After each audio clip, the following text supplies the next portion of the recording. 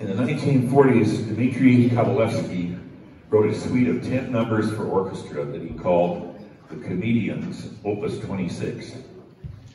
Comedians Galop was one of those pieces. The Galop features the xylophone, as you see. It's played with a couple of hammers. Mallets, that's it.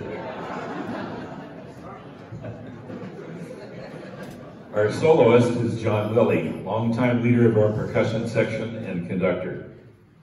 You may not recognize the title of the Galop, but you'll remember hearing this fun number.